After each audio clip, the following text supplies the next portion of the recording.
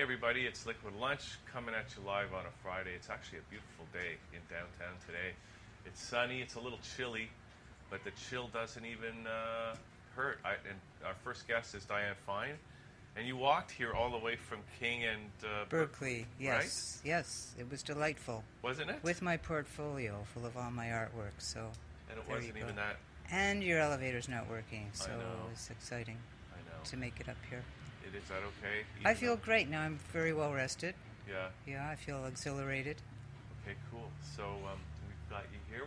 We're going to talk about your artwork and stuff. And actually, we were chatting just before we came on that you're originally from Montreal. And, yes.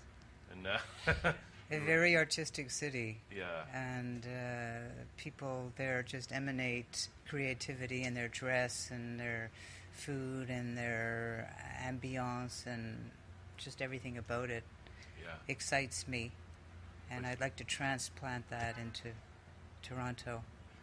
One-man show. Could be a few more people involved.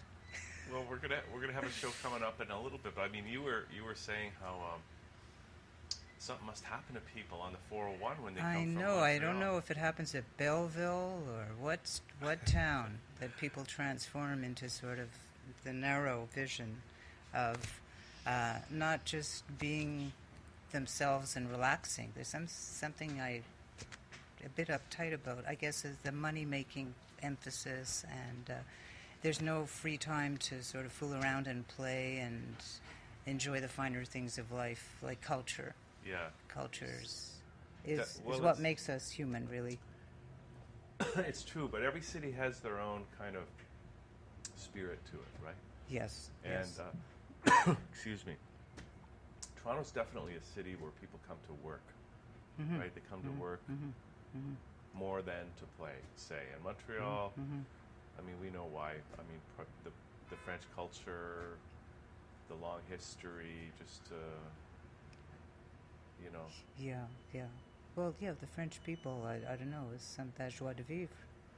It's a different language. Yeah. It's a different mental operating system somehow. But there are a lot of francophones living here, and there's so many Montrealers living here.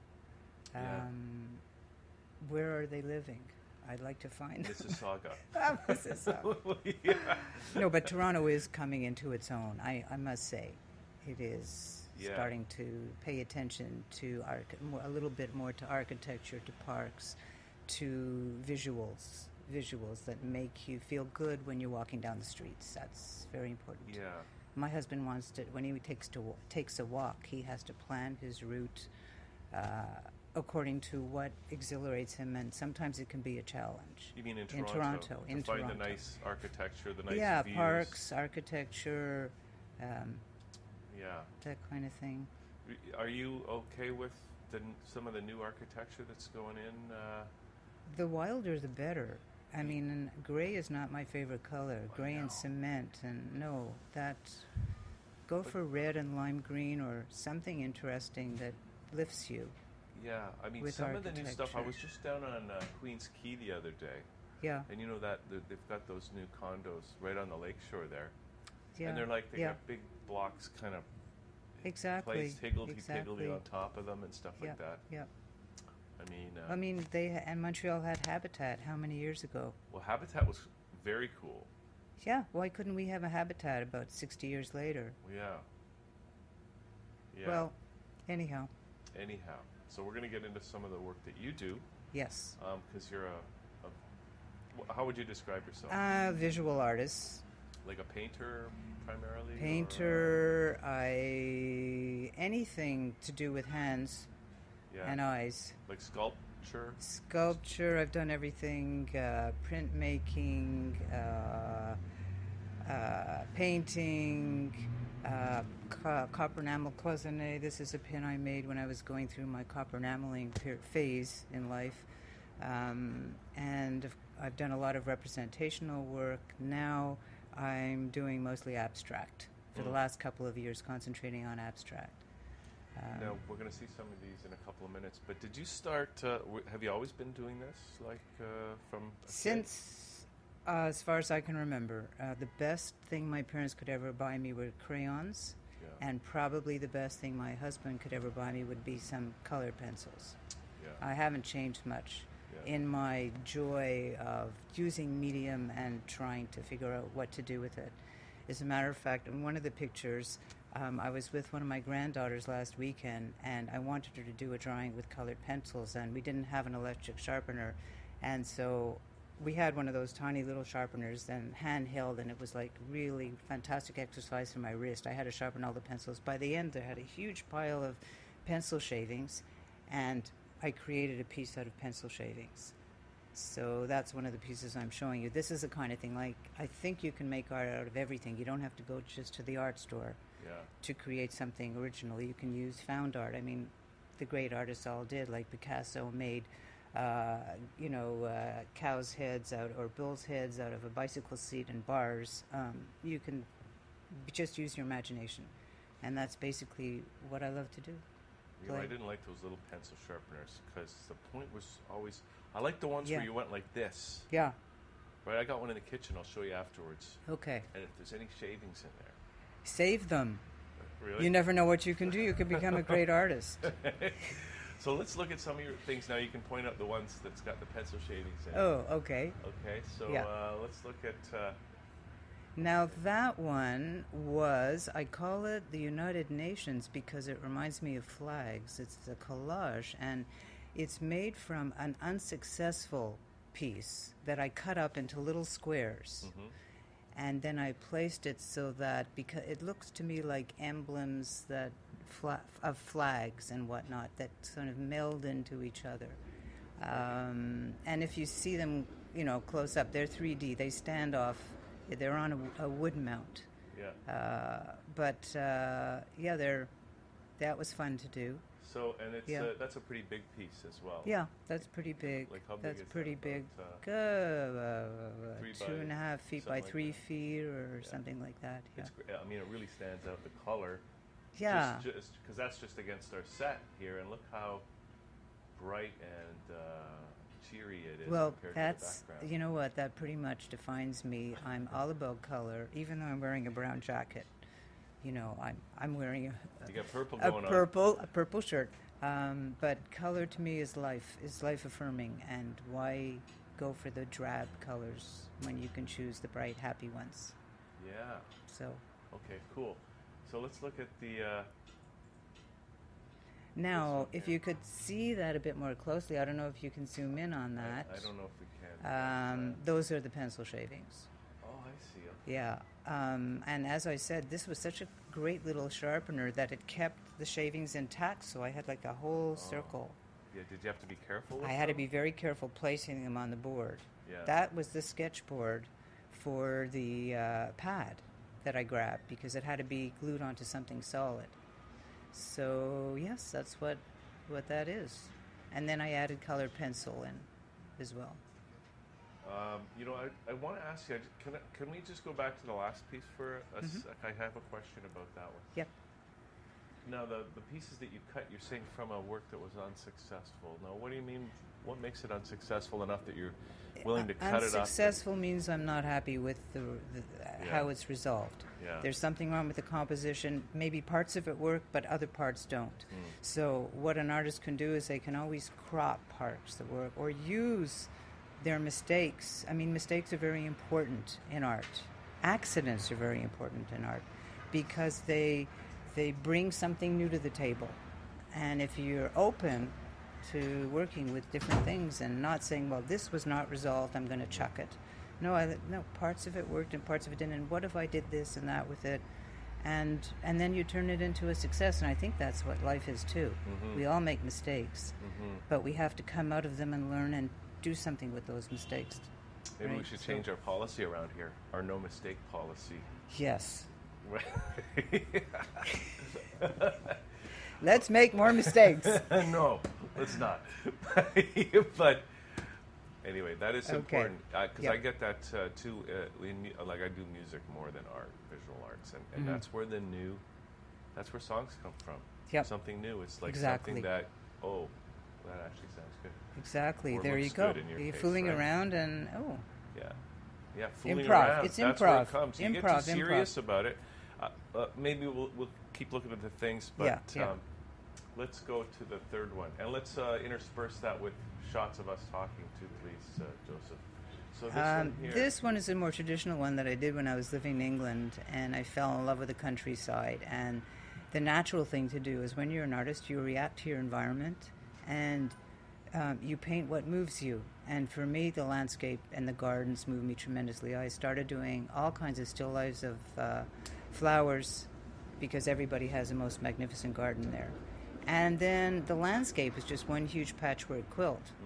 And it's just because most of the trees have been cut down for shipbuilding like centuries ago, all you have is these beautiful horizons and landscapes that are divided by the farmers, and lots of them have sheep grazing on them or whatever. It's the most charming thing. Now, whereabouts were you in Britain? I was in the Cotswolds, which is north of Toronto, a very popular area. You mean London?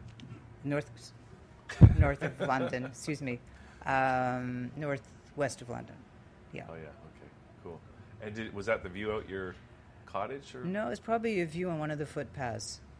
Okay. I even think actually I know where that view was. Yeah. Yeah. Yeah. How did that landscape affect you compared to the landscapes that we get here in Canada? They're tame.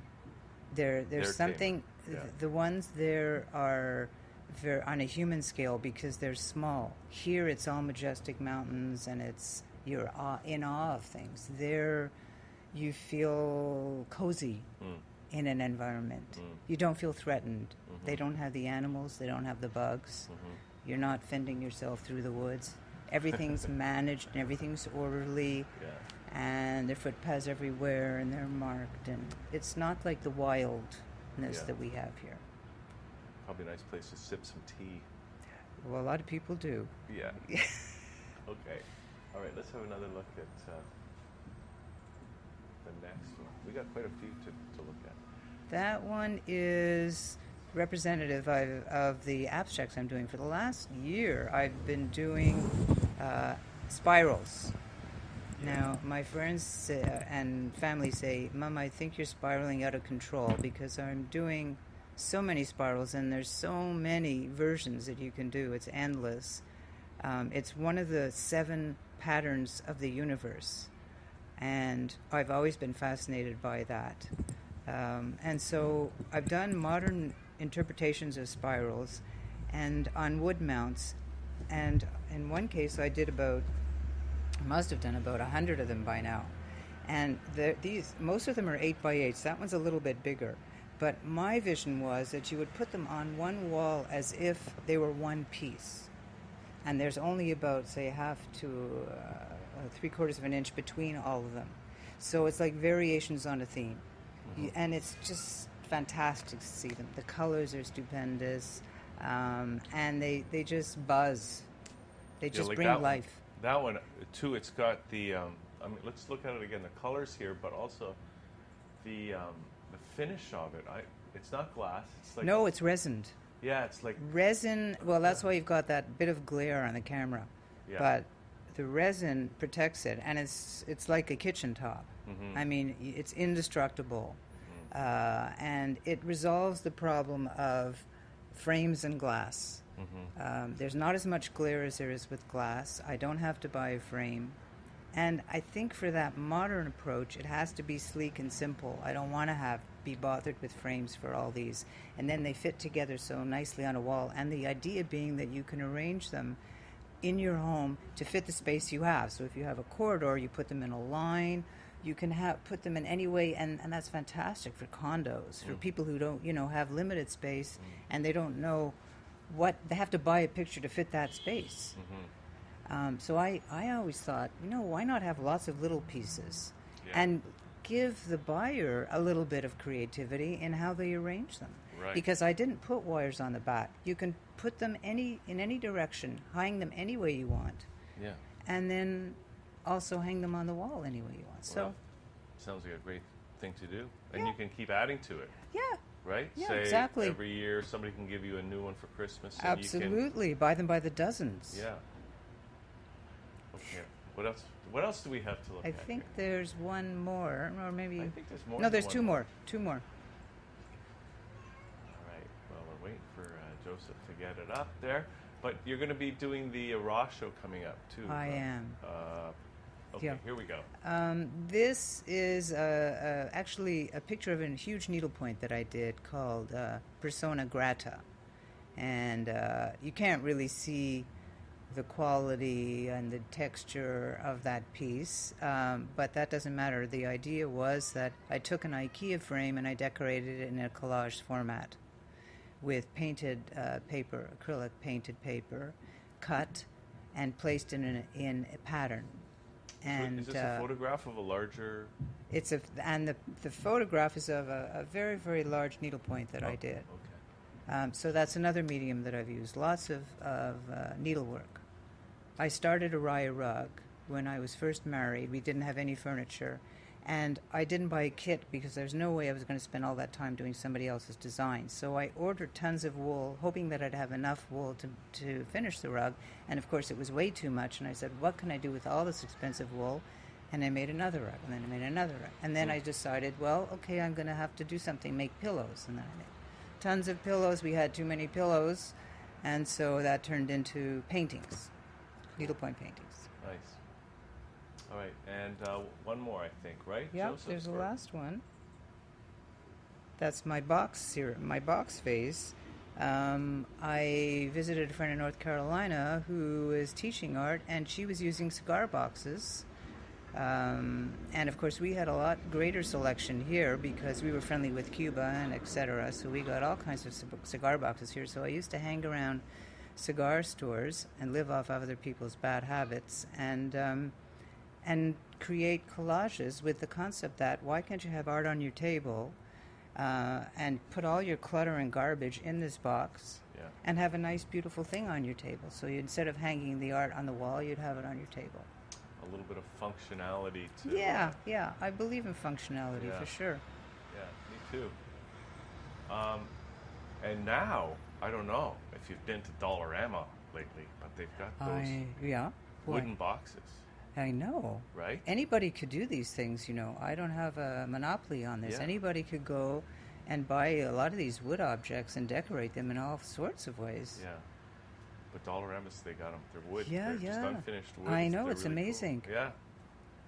So, now what are you working on these days? I know we're doing the show, the Raw show, 15th and 16th, right? I'm just there on the 15th. Okay. So are you going to have a table, or how does that work? I'm going to have, well, they give you a space.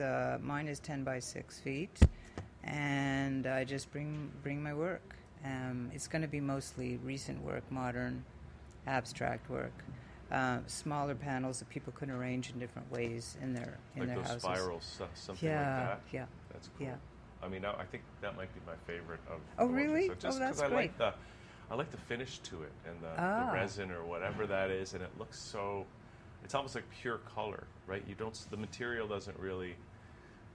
It kind of fuses. It fuses with the piece. It's part of the piece. Yeah. And that's what I love about it. And the resin goes all the way around the whole thing, so it's an entity. You know, it's just really sleek. So hope you'll have a few of those things. I will. On the I show hope to on the see you 15th. there.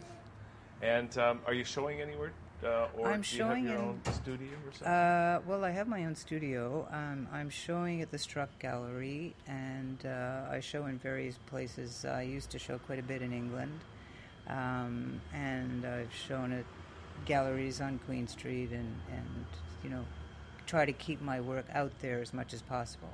Yeah. And do you have a website or something? Yes, for yourself? it's Diane Fine Art. Oh yeah, I forgot. .ca. My Nobody name is can forget Diane that. Fine, and the website is www.dianefineart.ca. So people can go there, check out your works. That's the easiest because I have so many genres that they can get a much better overview of what I've produced. Okay, well, cool. It's been great to have you here. Thanks so much. Nice to meet you. Thank you. Same All here. the best, and we'll probably see you on the 15th. Okay, All that's right? great. Okay. Okay. All right. So we're going to take a little break. We got lots more coming up here on Liquid Lunch on a Friday. So stay tuned, and we'll be right back. ThatChannel.com.